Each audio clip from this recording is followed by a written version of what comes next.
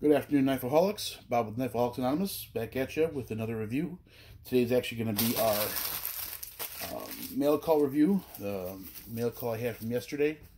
I picked up a couple of knives. Actually, I only meant to buy one knife, and I ended up buying two. I figured if I'm going to pay the same amount of money for one knife, might as well buy two in regards to the shipping costs. So I picked up this little Schrade pocket knife. This is $9, Blade HQ. I bought it. My girlfriend's two boys have each got one of these that they got from their father, pretty well beaten up. One had a couple of missing screws, well, one missing screw, and then the other one fell out for the pocket clip. And then the other knife, the blade, the tip was snapped on it. Had a little bit of a bend to it as well. So I decided to go ahead and pick an extra one up just to use for parts. So I used the screws out of this one for the pocket clip on the one, and I was able to fix the bend a little bit better. It doesn't look half bad, and I was able to reshape the tip, so I didn't have to use the blade off of this one. I wanted to keep them as original as possible, sentimental values. I know they're young now, but maybe later on they'll appreciate it. As I would, in my more mature years. So, but regardless, I've got a brand new knife. I was able to piece this back together with some screws I forgot I had in my drawer. And so pocket clips back on there. Everything is Loctited down. So I'm good to go. Good little pocket knife. I mean, I wouldn't make this an everyday carry, but if I was wearing some basketball shorts or jogging pants and didn't want to have anything weigh weigh my pants down, this would be a perfect option. Nice and light. Also be good for a tackle box or a toolbox. So good stuff. But the real reason for this video, as you know, in the past, if you remember correctly, a video I did, I was not a fan of the cleaver style blades. Didn't really see a need or purpose for them for my personal use. But I ended up finding a Gerber flat iron some time ago on clearance and picked one up, and I have fallen in love with these cleaver style blade styles. In fact, after I got the Gerber, I picked up the Kershaw Static. And I love both these knives.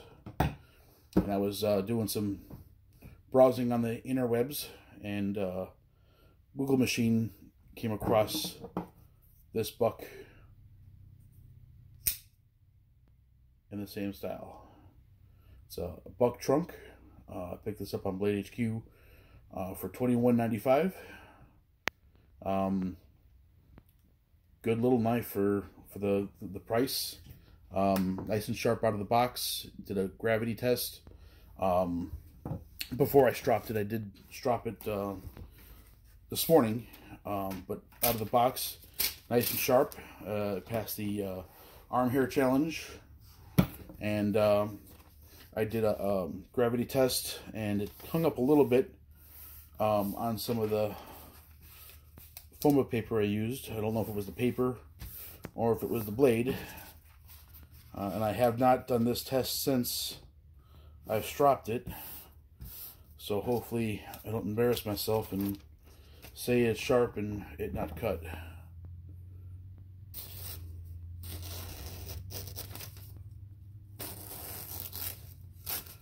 Not cutting all the way through in one slice, but it definitely cuts.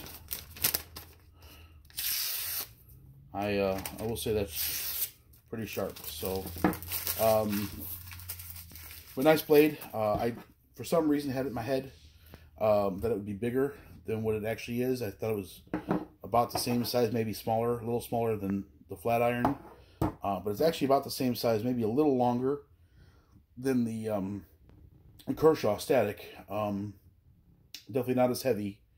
The action on it, I mean, it's got a finger flipper as well as the thumb studs. It's smooth in regards to it opening without any real tension, but it doesn't flick open as easy as my static without flicking my wrist as well. That might loosen up over time, but not really that big of an issue. It's got a pocket clip, deep carry, pocket clip, tip up configuration, right pocket carry. It comes in black G10 as well as the tan is also available. It's a good little knife. I have no complaints about it, except for that maybe that action. Over time, hopefully that kind of loosens up a little bit. The overall length is almost 7 inches. Blade length is just under 3 inches. Cutting edge is 2.75. The width is 0.88 of an inch. 1/11 of an inch for the thickness. It is a stainless steel blade. The blade style, so Blade HQ defines this as sheep's foot. I think it's more cleaver than sheep's foot. I guess that is that conversation's for another time, another debate. Hollow grind. The finish is satin. I didn't see any other options for the blade edge. It's all fine, or straight edge. No serrations available. Handle width 0.875. The length is 4 inches. Thickness is 1/2 inch. G10 material for the handle. This one's black. It comes in tan. Weight is 3.10 ounces, so not very very heavy at all. Made in China. So overall, it's a good find. This will be one that I would carry on a regular basis. I do have 3 other bucks. I don't carry very often. I am a major Kershaw ZT fan. Those are my go-tos, followed by CRKT. On occasion, I carry my Civivi, but Buck is one. At least this one is one that I'll probably carry more often. I think these style of blades are nice and thick. They'll accept some of the beat up and torture that I use knives for, and not be that expensive of a knife. Like my ZT350, I use for everything that gets so much use, and it's so beaten up, but it just keeps going. But of course, with a beast like that and the price that goes along with it, it should stand up to the test.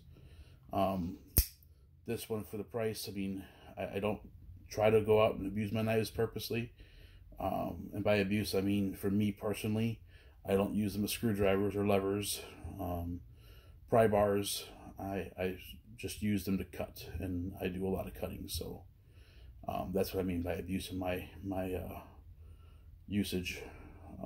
But anyways, there you have it. Buck trunk. I give this a solid 2 thumbs up. It would be a good knife to add to your collection if you're looking for something inexpensive and still worth a good use. And of course, the Schrade orange. I don't even know what it's called. It's SCH107A1OR, I think. It's so tiny I can't read it. It's orangey, orange and black. The color is actually pretty cool. It's nice and bright. But again, maybe a good first knife for a young one. A good throwaway knife, something to keep in your glove box of a car, bottom of a purse or something. There you have it. But that's all I have for this video. Stay sharp, stay safe, and guys, have a great rest of your week. Take care now.